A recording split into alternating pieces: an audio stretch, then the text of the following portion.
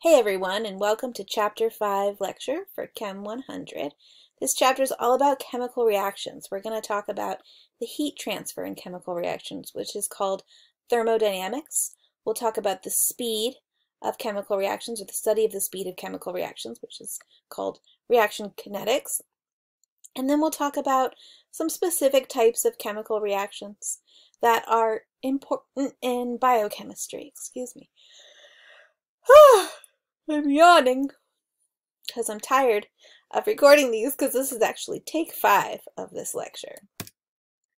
Alrighty, next slide. Moving on.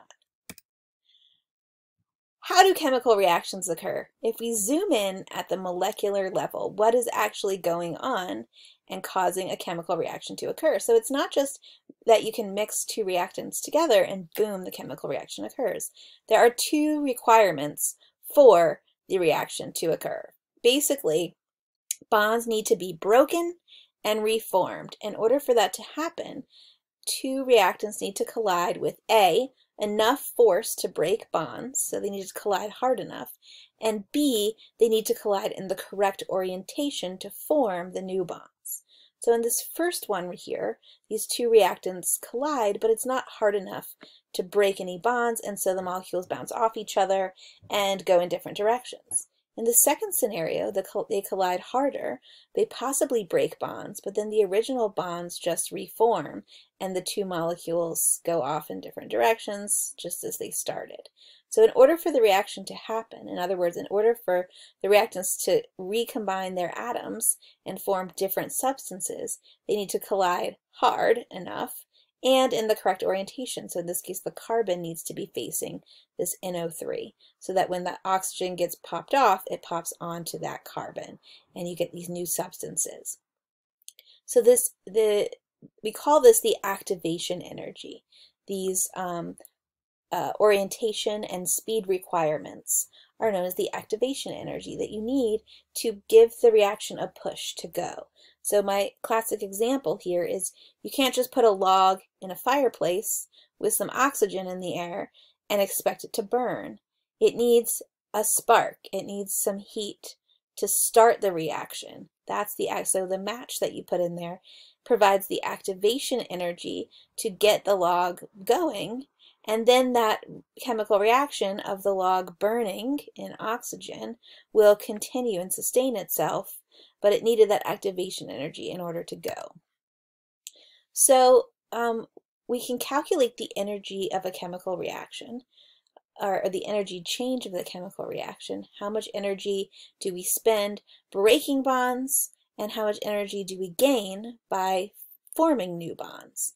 And we call this the delta H, or the heat of the reaction. This triangle is the Greek letter delta, and in chemistry it means change. So the change in heat that occurs over the course of the reaction. And I actually changed this from your notes, so you might want to update your notes. But the basic subtraction here that we're doing is we're taking the energy of the products, basically the energy that's stored in the bonds of the products, and we're subtracting the energy that's stored in the bonds of the reactants. And so basically anytime in chemistry when we're calculating change of something, we're taking the final condition and we're subtracting the initial condition. So the products, energy of products minus energy of reactants. So if the energy of the products is higher than the energy of the reactants, this will be a positive value. So if it's a positive value, that means that energy is absorbed in the reaction overall, and we call that an endothermic reaction. If energy of the products is lower than the energy of the reactants, then this value will be negative, meaning that the energy was released. There was more energy in the reactants, and we released it, and so we call that an exothermic reaction. So classic examples of these types of endothermic and exothermic reactions is on these following slides. So an endothermic reaction, of course, is one that absorbs heat. Endo means within, so it takes in heat.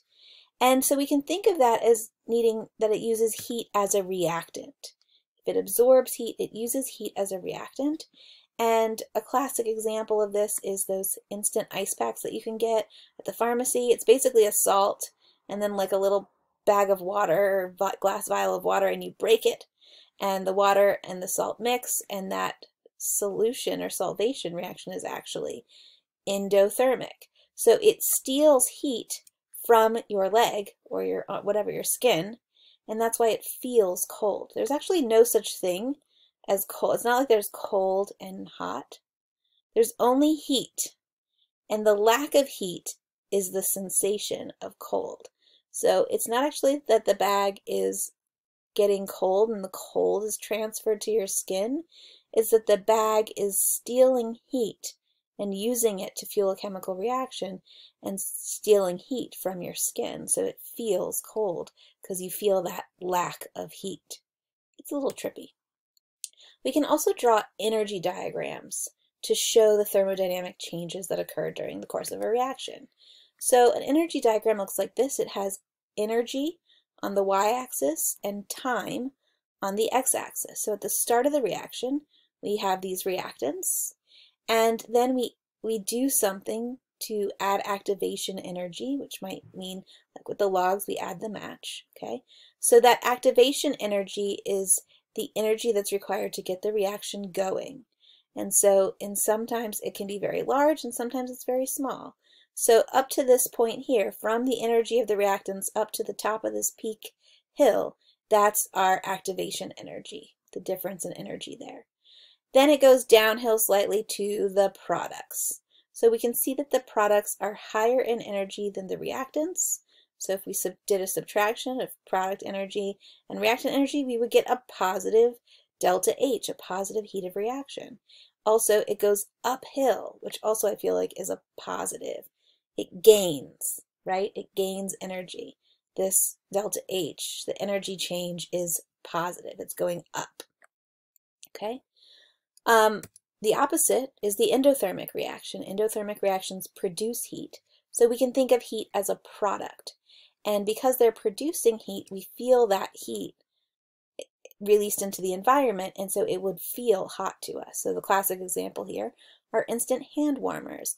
They're basically just little packets of iron, of shaved iron flakes or powder, and some catalysts that make this reaction go faster. And so the reaction that's happening in those little bags, actually, it's just iron rusting at a really fast rate. So your car or your bike or whatever doesn't feel hot as it's rusting because that rust reaction is going very slowly. But because this one is catalyzed, it goes very quickly, and you feel all that heat that is produced. So if we draw the energy diagram for an endothermic reaction, they are classically downhill. Heat is released. So if we look at the energy of the reactants compared to the energy of the products, the reactants are higher. So when we do that subtraction between the energy of the products and the energy of the reactants, we get a negative delta H value. We can also see that the energy, the overall energy of this reaction is going down. This is a downhill energy diagram. And it has a smaller activation energy, and this is typical but not always the case, that endothermic reactions have a higher activation energy than exothermic reactions. But the difference between the reactants and the peak of this hill, which we call the transition state, is the activation energy. So make sure that you understand the difference between where the activation energy is and where the heat of reaction is when you are drawing these diagrams. The heat of reaction specifically is the difference in energy between the reactants and the products. The activation energy is the difference in energy between the reactants and the transition state. Okay?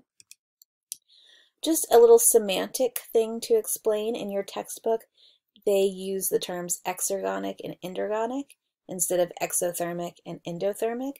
This was a change from a few editions ago that I don't like because they were trying to get a little fancy and talk about more than heat changes, but also some other changes that occur that help to make a reaction go, determine whether a reaction goes spontaneously or not.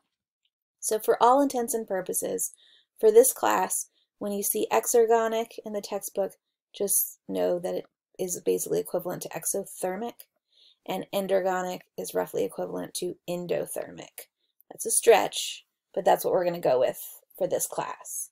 And same thing when the textbook, if you're reading it mentions free energy, delta G. That's sort of equivalent to the heat of reaction, delta H, that we're talking about. So just trying to avoid any confusion between the textbook terms and my terms. So here's a textbook problem where it says, which of the following reaction energy diagrams is exergonic, which one is endergonic?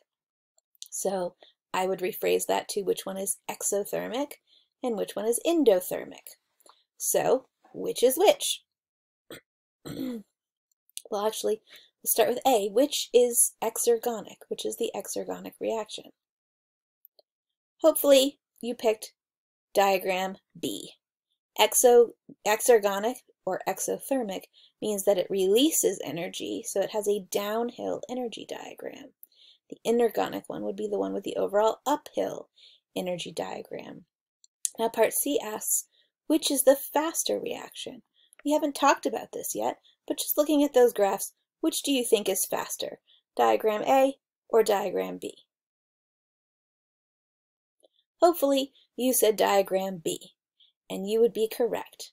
I like to imagine like a little something on a bike, like a person or a monkey, and they have to ride from the beginning of the course to the end of the course. All right, so which monkey on a bike would win? It would be the one over here because it has a small uphill and a big downhill. It's going to be able to reach the end of the course faster than the one that has the big uphill and the little downhill. And this is true, and we'll see in the next slide, that the larger the activation energy is, in other words, the larger that hill is, that uphill is, the slower the reaction goes, which makes a lot of sense visually.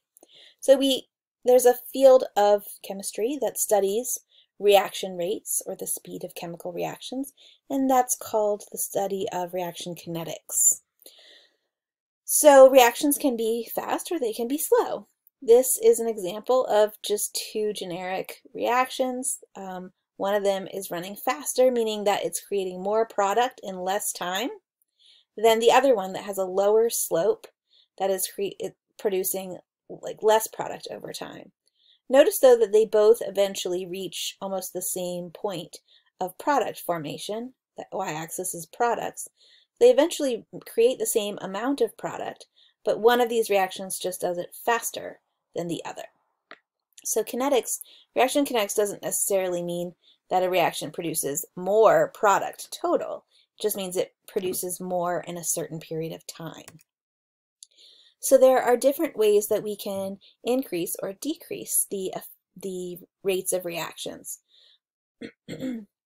So the first one, we're just going to talk about 3, but then we're going to watch this cute video that mentions 5 different ways. So the first one is temperature. If we increase temperature, so here's our reaction vessel with our reactants, the little blue rings and the little red balls, and our product is the blue ring red ball combo. Okay, so if we increase the temperature, we're going to increase the speed at which these molecules move around. That's what's happening in a state change. Like if you go from a liquid to a gas, you're heating it and the particles are moving faster and faster, and that's what causes them to go to a different state. So in this case, all right, we have the particles are moving faster. It increases that kinetic energy of movement of the molecules, and so they are going to have an increased risk of colliding hard enough with the right activation energy in order for a chemical reaction to occur. So notice we have more products in this scenario, even though we have the same number of reactants. The second way that we can increase the rate of reaction is add more reactants to that space, to that volume. So now they're more crowded, and the more crowded they are, the more likely they are to bump into each other when they're moving around.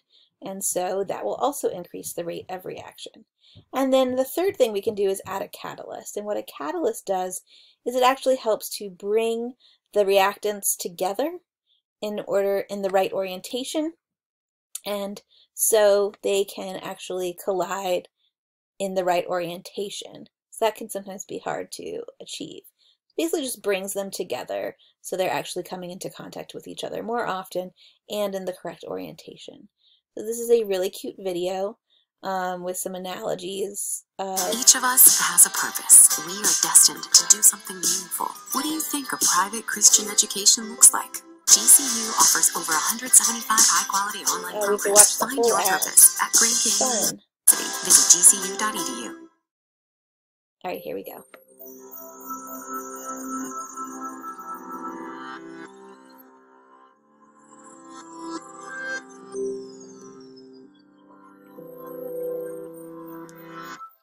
Meet our chemist, Harriet.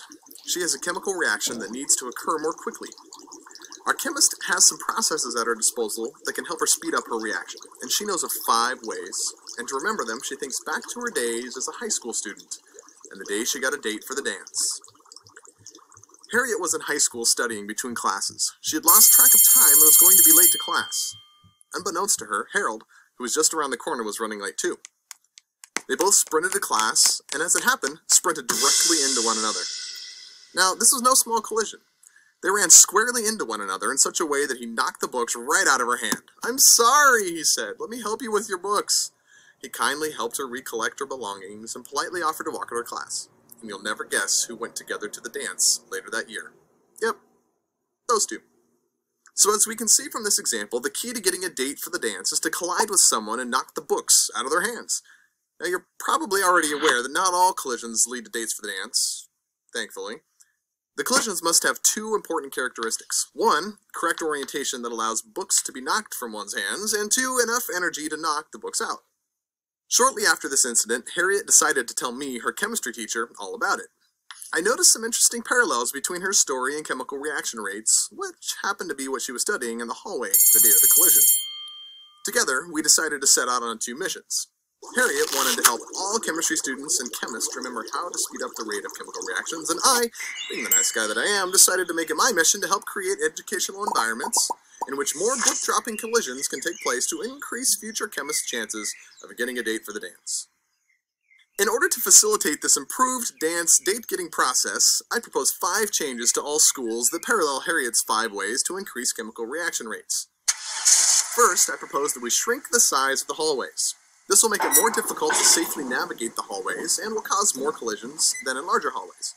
And by increasing the number of collisions, we increase the likelihood that some of those collisions will have the correct alignment and enough energy to create a date to the dance. Now, chemically speaking, this is equivalent to lowering the volume of a reaction vessel or a reaction mixture. In doing so, the individual particles are closer together and more collisions will occur. More collisions means a greater likelihood that collisions with the appropriate energy and configuration will happen. Second, I propose increasing the overall population of the school. More students equals more collisions. By increasing the number of particles available for collision, we create an environment where more collisions can take place. Third, we must reduce the time allowed between classes. Heck, let's just cut it in half.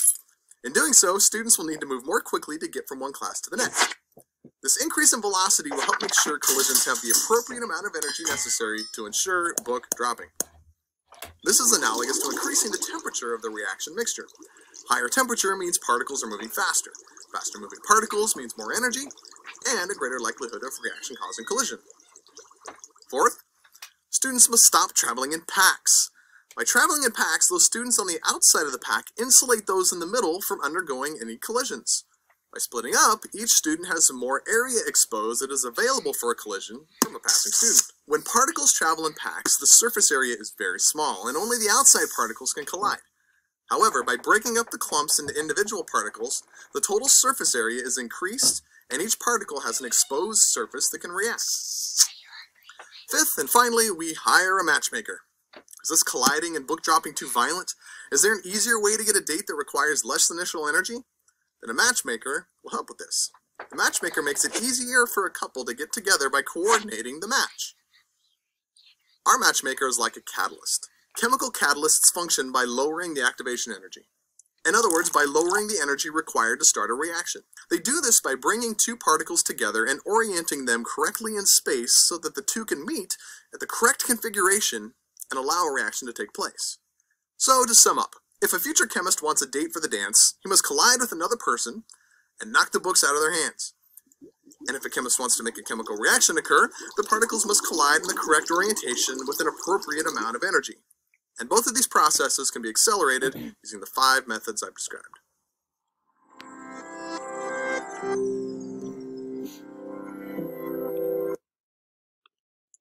And that was a quick peek of my vocabulary video there in the background. All right, so hopefully now you have a good idea of different ways to speed up a chemical reaction. I went through a couple of extra ones. I think there were 5 in that video. There's just 3 that we're really talking about in this class, but I just thought it was a really cute analogy and helpful way to remember these different ways of affecting reaction rates. So that last way, using a catalyst or a matchmaker in the analogy, was the way that that works is catalyst actually reduces the activation energy. So if we look at a reaction energy diagram, this one would be exothermic, it's overall downhill, okay? And there's the activation energy of the normal reaction. When we add a catalyst, we make that hill smaller. We reduce the activation energy, which is why it speeds up the reaction, because it helps to orient the molecules so that they can undergo a chemical reaction. It reduces the activation energy. In other words, it provides sort of an easier path for the reactants to go through with less of a hill to climb. So in biological systems, enzymes are the most common type of catalyst. Enzymes are made of protein, and just a little bit of terminology surrounding enzymes. The reactants for the reaction will bind to the enzyme at a site called the active site. It's called the active site because that's where the action or the catalysis actually occurs. So they bind there, they're properly oriented, the reaction occurs, and the product is formed and leaves the enzyme. And we'll talk a lot more about enzymes and how they work in Chapter 9 when we talk about proteins. But they are very important biological catalysts, speeding up chemical reactions. So a specific type of chemical reaction that's very common and important is combustion reactions. So a combustion reaction always has the same format. The reactants are always some kind of organic molecule, which means a carbon-containing molecule, and oxygen. Those are the reactants. And the products are always carbon dioxide and water, and sort of in parentheses, heat or energy is produced. And we use these combustion reactions to fuel things all the time. We use it to fuel our car. We put octane, and gasoline is mostly octane, which is an organic compound, and it reacts with oxygen in the air to form carbon dioxide and water, and energy, the energy to actually move your car. And the water dribbles out of the exhaust pipe, as does the carbon dioxide, which then goes into the atmosphere and serves as a greenhouse gas that contributes to global warming, but that's another class. We also can use organic molecules to fuel our bodies when we eat food, right? One class of nutrients that we eat are carbohydrates. Glucose, being the most simple sugar in the class of carbohydrates, is an organic molecule that is carbon, hydrogen, and oxygen, and it burns in oxygen, and it also forms carbon dioxide, water, and energy. It's energy that our body uses.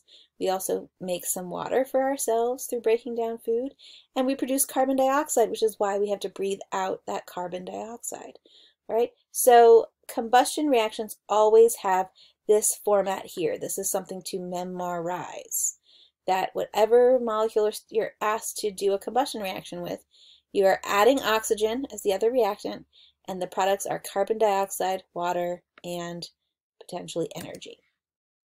So alkanes are organic compounds that are great fuel sources that we talked about in Chapter 4.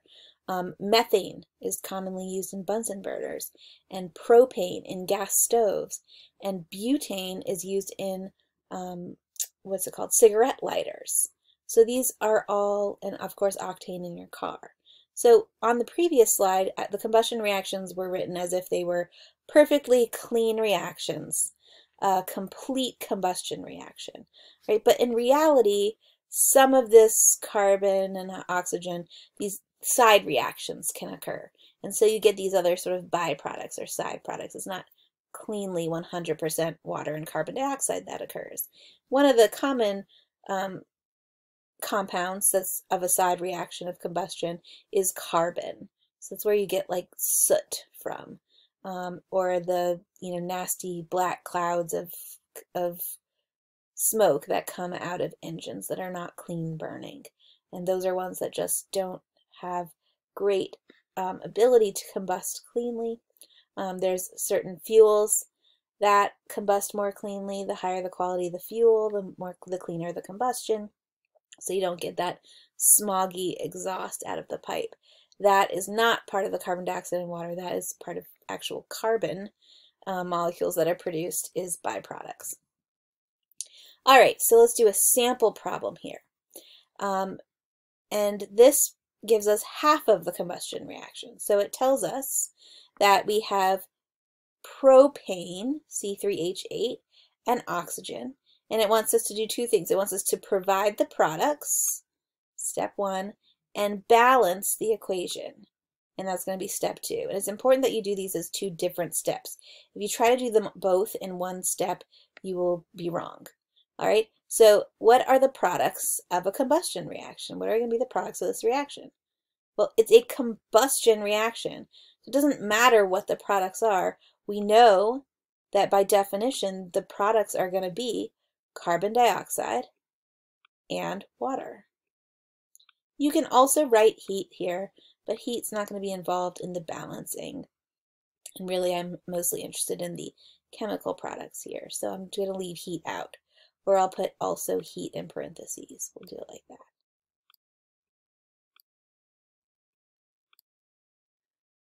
that. So heat usually isn't actually listed as a product or a reactant, but I like to show the difference between endothermic and exothermic reactions.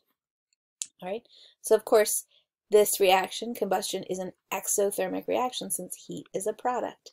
All right, now that we have the correct products written in, carbon dioxide and water, now we can balance. So now we can do the second part here.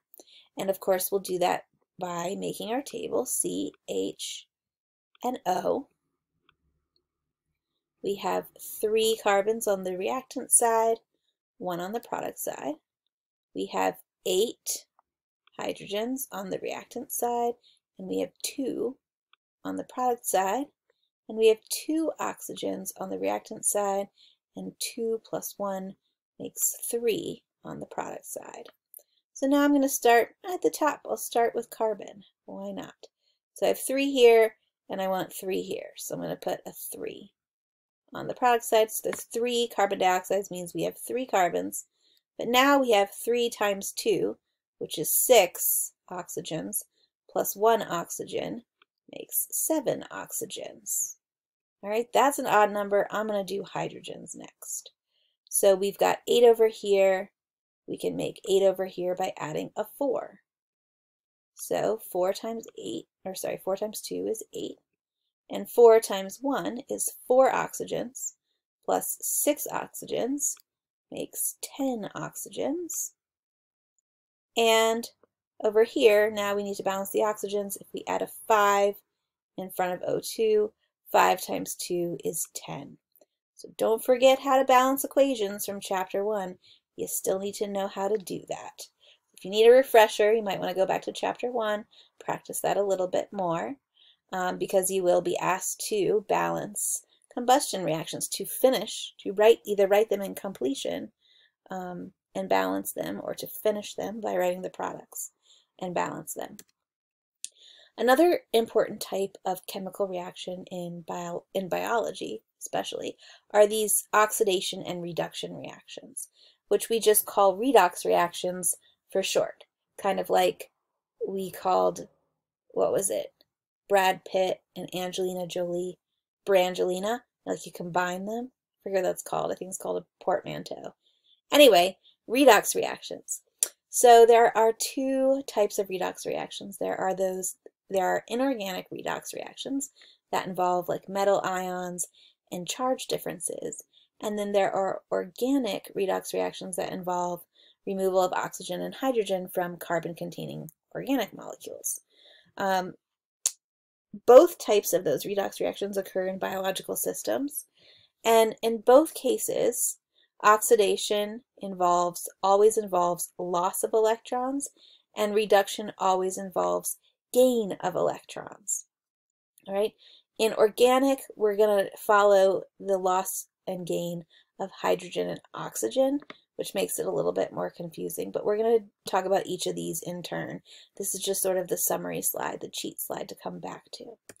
So, for inorganic redox reactions, we are going to remember this mnemonic here, oil rig. Oil stands for oxidation is loss of electrons, and rig stands for reduction is gain of electrons. So if we look here at these sort of cartoon molecules, all right, I'm going to say you can ignore these terms down here. Where's the pin? All right, ignore these. It just adds extra confusion. Okay. So we have this orange molecule and this red molecule. And in the course of this reaction, the orange molecule transfers an electron to the red molecule. So the orange one loses an electron. Then we can say that it is oxidized. The red one gains an electron over the course of the reaction, so we say that it is reduced. Oxidation is loss of electrons. Reduction is gain of electrons. And so this is how we identify oxidation and reduction in inorganic reactions. We look for the transfer of electrons. And we can do that by looking at the difference in charges. So this is that classic oxidation reaction of rust oxidizing and becoming, iron oxidizing and becoming rust. So we can give all of these atoms, the iron and oxygen atoms or ions, charges. We can assign them charges in this equation. So pure solid iron, all right, atomic iron, atoms of iron are neutral by definition. So they have a charge of 0. Oxygen, pure oxygen, all right, also is going to have a charge of 0. This is a covalent compound, and it's not made of charged particles. It's pure oxygen in its natural state. Elemental oxygen has a charge of 0. These are atoms of oxygen that we're talking about. But then we look over here, iron oxide, Fe2O3. This is a metal and a nonmetal.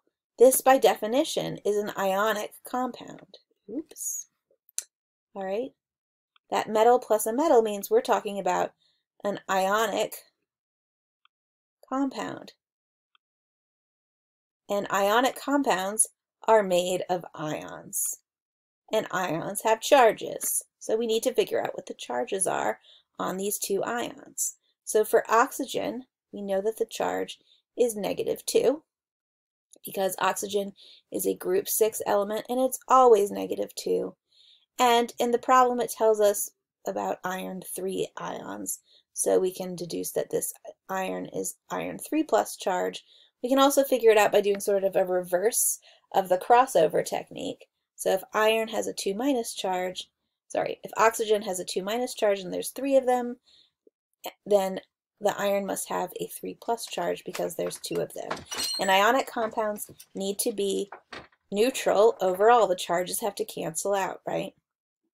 So, okay, so now that we know the charges, we can look at what happened to the charges and the electrons over the course of this reaction. So the iron went from having a 0 charge to a 3+ charge, all right? The charge became more positive because it lost electrons. Electrons are negative, all right? So it became more positive because of the loss of electrons, so we know it's oxidation. The easier way to start, I think, is to find the one whose charge was reduced, all right? So in this one, the oxygen went from a 0 charge here to having a -2 charge. The charge went down because it gained electrons, all right?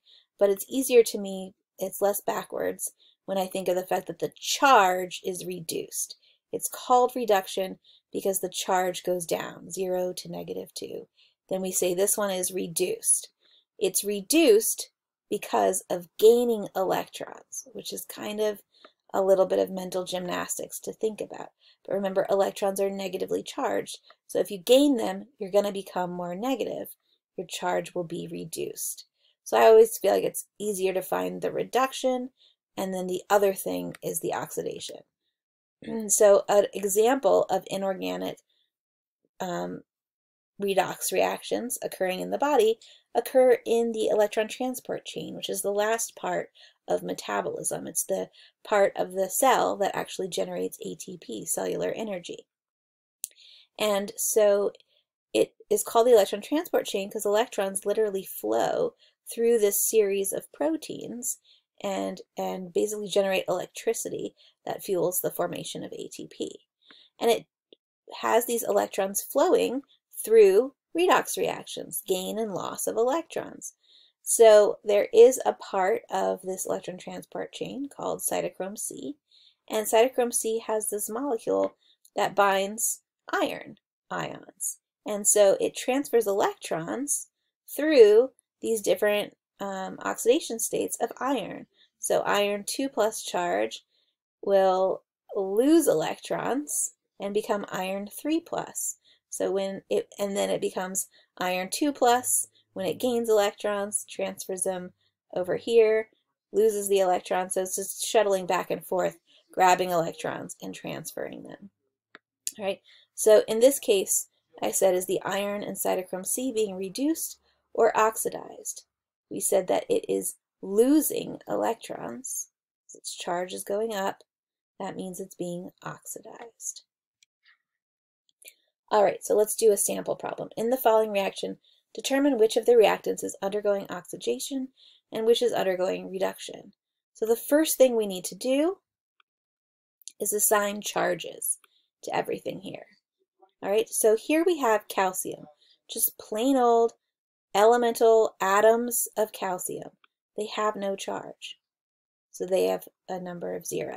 Sulfur, again, plain old sulfur, there's an atom of sulfur, all right, 0 charge. There's no, it's not sulfur -2, it's not a sulfur ion, it's just a sulfur atom. But here we have an ionic compound, a metal and a nonmetal bonded together. So we know that these are actually ions of calcium and sulfur. Well, calcium is in column 2, group 2 of the periodic table. So it has 2 valence electrons that it will lose and end up with a +2 charge. So make sure you still know how to find the charge of an ion using your periodic table. Sulfur is group 6, 6 valence electrons. It'll gain 2 and form an ion with a 2- charge. Those 2 charges will cancel out, and we end up with our neutral ionic compound here. So now we can look at these 2 elements. Calcium went from having a 0 charge to having a 2+ charge. And the sulfur went from having a 0 charge to having a 2- charge. So I like to figure out which one is being reduced first, because that one's less mental gymnastics for me. So which one's charge got reduced over time? Was it calcium or sulfur? The correct answer is sulfur. It went from 0 to -2. So this one is the one that got reduced. All right. And this one, calcium, is the one that got oxidized.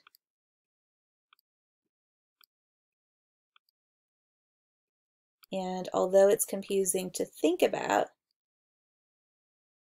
it got oxidized because it lost electrons. Oxidation is loss, oil rig. And the one on the bottom is reduced because the charge is reduced, but the charge is reduced because it gained electrons. Oil rig, reduction is gain of electrons. It just feels very backwards to say something is reduced when it's gaining, because those 2 words are opposite, have opposite meaning in English. But mathematically, if you're gaining something that's negatively charged, then you're losing charge. So your charge is reduced. It's where that comes from. It's very confusing. If it confuses you, you are not alone. You have plenty of company with other introductory chemistry students. It's just something that takes practice. And that for me is easiest to do if I remember that reduction is the reduction of the charge, and I can identify that one first.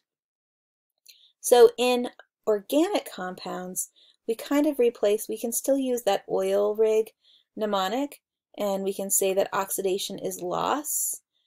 It's still loss of electrons, but we don't really have a good way of counting electrons with organic molecules. That's simple. So instead we can say that oxidation is loss of hydrogen, because when organic molecules lose electrons, they also lose hydrogen. So in this case, oxidation is loss of hydrogen, and reduction is gain of hydrogen.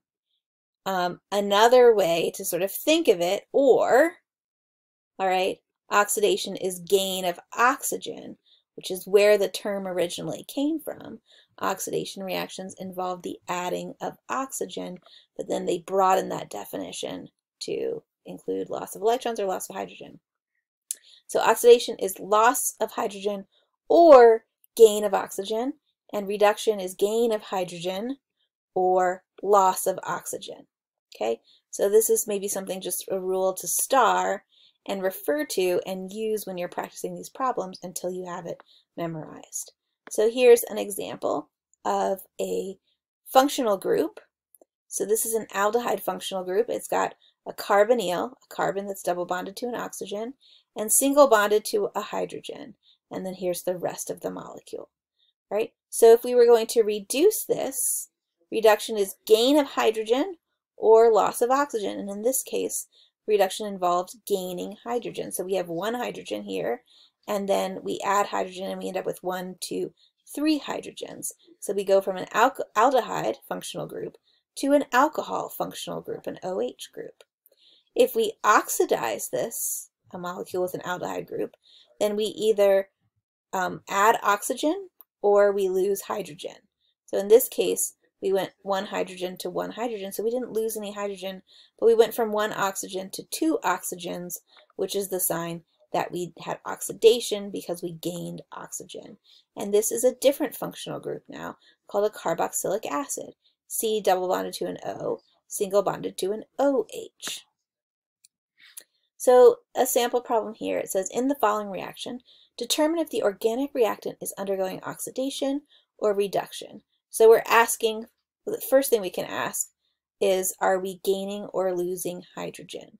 So use that oil rig mnemonic. So which one is what's happening? Are we gaining or losing hydrogen? Let's check our hydrogens. So in the reactant, the benzoic acid, we have 1 hydrogen, and in the product, we have 1, 2, 3 hydrogens. So we're gaining hydrogen. Sorry, I'm slow here. Gain hydrogen. All right, oxidation is loss, reduction is gain. So this is getting reduced. I just wrote red. All right. Another way we could check is we could look at the oxygens. So we don't need to because we already figured it out by looking at the hydrogens.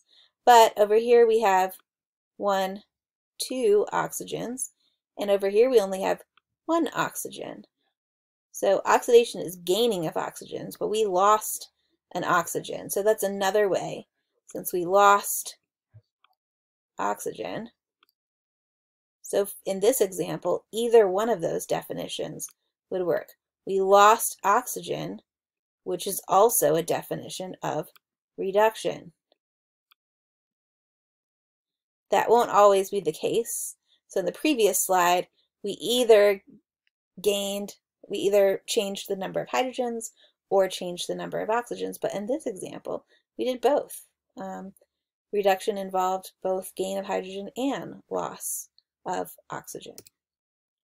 So oxidation reactions in cells are really important. That combustion reaction that we talked about before of glucose being combusted in oxygen, it doesn't exactly burn in one reaction.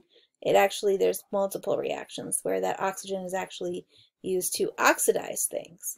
So oxygen, we need to breathe oxygen because of this whole process of cellular respiration, of burning molecules in oxygen.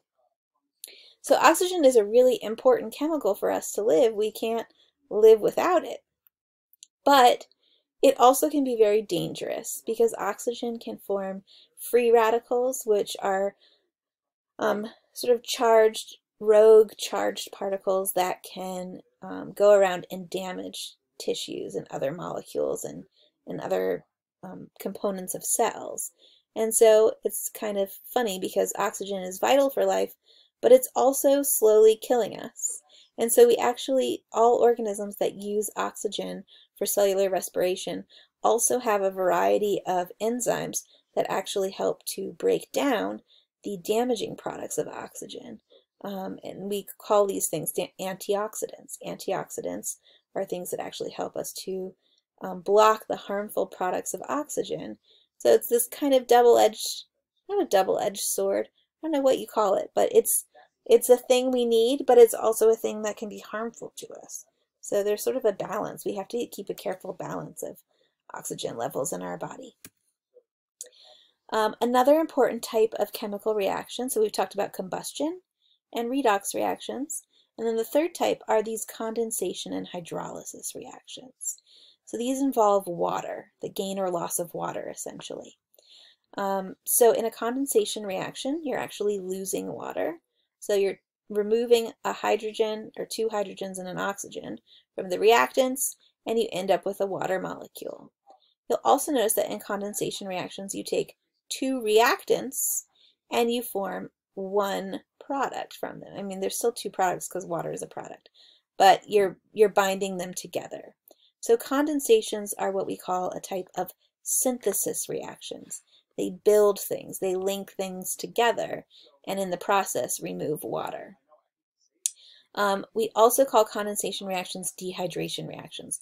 Those two terms are synonymous.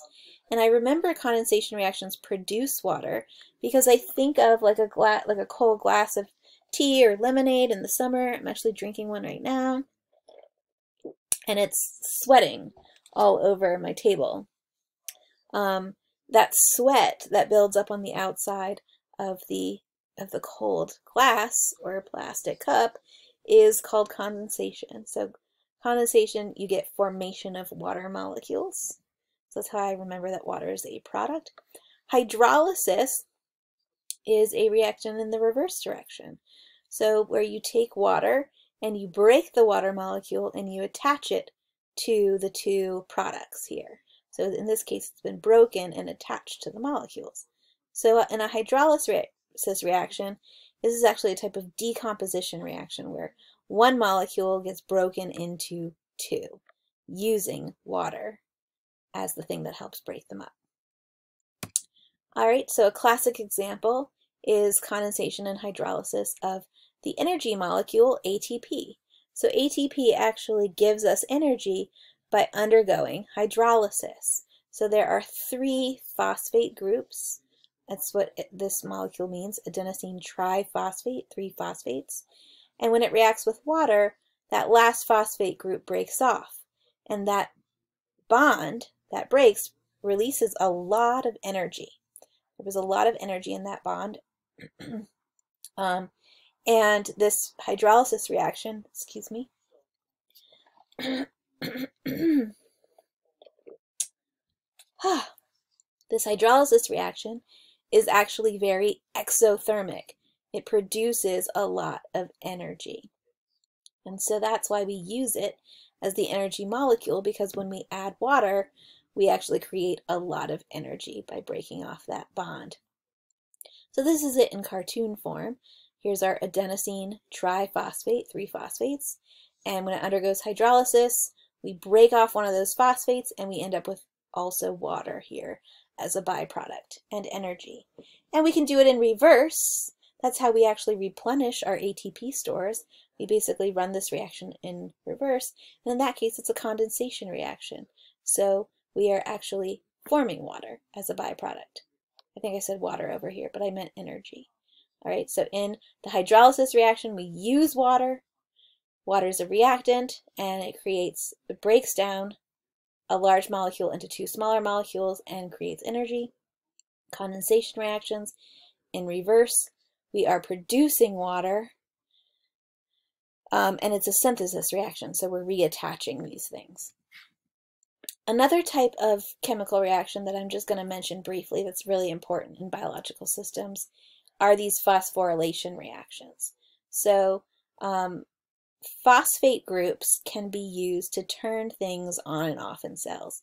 Enzymes, a lot of times, are regulated, meaning they can be turned on and off so that if you don't need to use them, you can just turn them off and they won't do the job. So you can have an active enzyme, and then you take ATP and you break off that phosphate group and you put that phosphate group on the enzyme, and that turns it off. And then we call that a phosphorylation reaction. And then if you want to take the phosphate off, it's called a dephosphorylation reaction. So phosphorylation reactions involve condensation of ATP, and dephosphorylation reactions involve hydrolysis of ATP. But we won't get into those, and I won't ask you to know the definitions.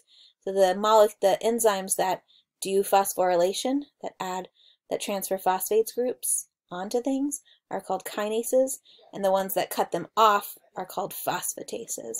So they're very popular in cells, but we won't really get into that in this class, but you might in a future class involving some cell biology or cell chemistry. So in this problem, it says identify the following reactions as representations of a condensation or a hydrolysis. So some of the problems in the textbook just give you these sort of, visual, like cartoony forms of a problem. So in this case, we have one molecule here and water, and it reacts to form these two molecules and no water. So water is a reactant, and we used it to break something up into two smaller things. So this is an example of a hydrolysis reaction. So this would be hydrolysis. I'm just going to do hydro. And the giveaways, the two giveaways, if I had to explain why I called this hydrolysis, would be because A, water is a reactant, and B, because we took a large molecule and broke it up into two smaller molecules. In this example here, we have two molecules that react to combine into one molecule and form water as a product. So this would be a condensation reaction. If I was asked to explain how I knew that, I could say, well, I knew it by two ways. One, water was a product, and two, we took two smaller things and combined them into one larger thing, which we call a type of synthesis reaction. So the synthesis and I've been using the word synthesis and decomposition reaction. The most general way to classify chemical reactions is in one of these sort of 3 or 4 types of reactions. So you can have synthesis reactions. Synthesis means building, to build.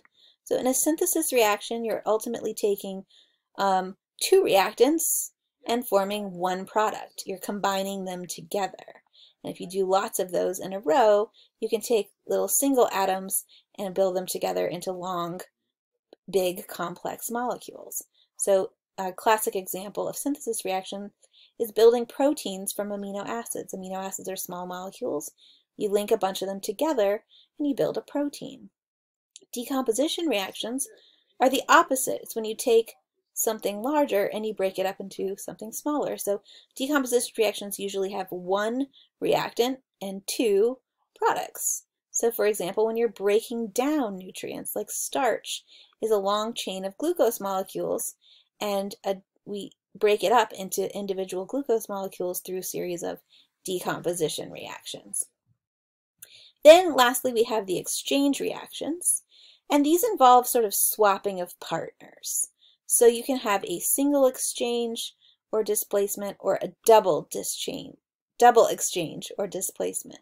So in a single exchange, you have AB plus C, and then AB break up, and B instead partners with C. So then you have A plus CB. So I like to call this a homewrecker type of reaction. So if you think of AB as like a couple, that are together, maybe they're married, and then C comes in and breaks up the marriage and steals the husband, and so now A is single and B and C are together. So I call it a homewrecker reaction, a single displacement. A single lady comes in and steals the man and leaves the original lady single. A double displacement reaction is what I call a swingers reaction. I don't have an animation for that. But in this case, you have two couples, like maybe two ionic compounds, and they swap partners. So A and B are coupled, and C and D are coupled, and then they swap partners. So now A is with D, and B is with C. And so that's a double displacement, that both pairs switch partners. And an actual chemical reaction example here, we have HCl, all right, and we have MgOH, so magnesium hydroxide, the magnesium and the hydroxides. And so in the product, we have magnesium chloride, so the magnesium and the chloride bonded together, and water, so the hydroxides and the hydrogens bonded together. So there was a swapping of partners there. So this little last sample problem here is to categorize each of the following reactions as synthesis, decomposition, or exchange. So in part A, we have Fe2O3 and carbon. So we have a binary compound here. It's made of two things. And over here we have just elemental carbon that's made of one thing. All right, and then now we have carbon dioxide, CO2, that's binary, it has two things, and iron. So what happened here was a swapping. This would be one of those homewrecker reactions where the iron and the oxygen were together, but then iron got ditched and replaced by carbon. So this would be a single displacement. Single displacement or single exchange. It would be an exchange reaction. I guess if I'm answering the question, it would be an exchange reaction. And in parentheses, I'll write it would be a single exchange or single displacement exchange reaction. In part B here, we have aluminum oxide. So we just have a single reactant, and it's being broken down into aluminum and oxygen. So it's a single reactant that's breaking down into two products. So that would be a type of decomposition reaction right there. And then lastly, we have a reaction of hydrogen and iodine. So we've got two things, and the product is hydrogen iodide, which is one thing. So we have two reactants forming one product. So this would be a type of synthesis reaction. We're taking two things and combining them into one. We're building something. We're synthesizing. All right? The last thing to note that's going to become important in the next chapter is that chemical reactions, a lot of times we've been mostly talking about them as if the reactants form products, the end reaction is over, and that does happen. We call those irreversible reactions, that they can't be reversed, and so you take A plus B and they form AB, and that's it. You're stuck there. Combustion reactions are classic irreversible reactions. All right, you put gas in your car, you combust it, and then you need to refill the gas. There's nothing you can do to reverse the combustion and refill your gas tank spontaneously by like driving in reverse or anything. No, you have to get more reactants. But in biology, in biological systems and cells, a lot of reactions are actually reversible. You can take the reactants, combine them to form product, but then if you need to, you can take that product and reverse the reaction and make more of those reactants. We saw that in the examples with hydrolysis and condensation, reduction and oxidation. Those are all reversible reactions, whereas combustion is an irreversible reaction. So we indicate a reversible reaction by using a two-way arrow, and an irreversible reaction is indicated with a one-way arrow.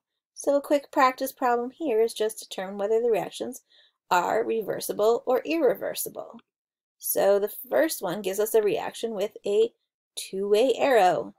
So that is a giveaway and tells us that it is reversible. Versus part B, which gives us a one-way arrow, which tells us this reaction is not going backwards. It cannot go in reverse, so it is irreversible.